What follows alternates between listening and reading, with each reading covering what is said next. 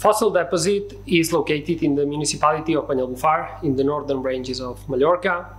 We carried out 2 excavation campaigns on that site, and we found many fossils, including vertebrae, ribs, parts of a skull, teeth, and an almost complete hind limb.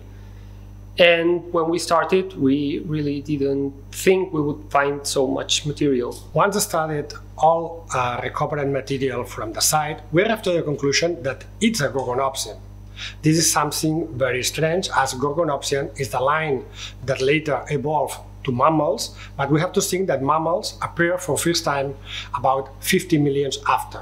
And in this case, a gorgonopsian from Mallorca is exceptional for 2 reasons. First reason is about the position, the place in Mallorca, so it means in Western Europe. We have to think that today all recovered specimens are coming from a very high latitudes, for example from Russia or for example from South Africa. So the recovery there in Mallorca is completely unexpected. Second reason is about the age. The specimen is about 270 to 280 million years old. That is probably the oldest specimen recovered to date, in comparison with other specimens recovered in other parts of the world that will be about few years younger in comparison with the specimen recovered in Mallorca. The animal was about 1 meter long, and we have to imagine it as a small to medium-sized dog, but without ears. We have the complete hind limb, and we have been able to infer its locomotion. Instead of walking in a sprawled position like most of reptiles, this specimen walked more upright, more like mammals, for example, which is an advantage for locomotion, especially for walking, running, etc. We also know it was a carnivore. We found the teeth that are typically carnivorous.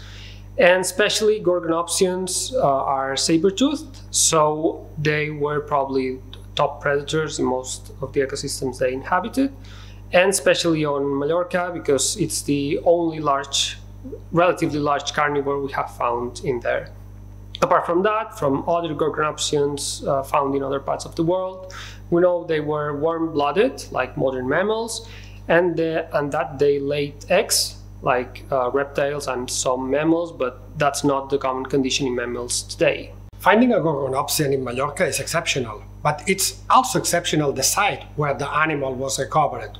In this end, we have to think that during the Permian, the island of Mallorca was part of the supercontinent Pangea, and the site gives us information about to reconstruct the environment and the climatic conditions where this animal lived. We have to think that at that time, the climatic conditions were very arid, with two clearly marked seasons where these animals lived.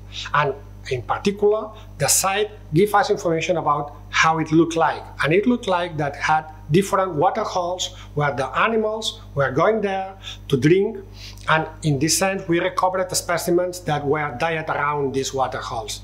Of course, one of them is gorgonopsians, but not the only one. For example, it has been recovered different specimens of the group called captorinids. Captorinids are a small group of reptiles that were omnivorous in diet, but probably were predated by the gorgonopsians. 270 million years ago, the planet Earth was very different from today.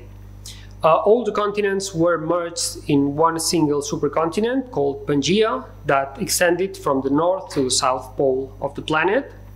Mallorca was part of that supercontinent and was located in an equatorial latitude. So, for example, present-day equatorial latitudes would be in the Congo, and the climate reflected that position in the globe.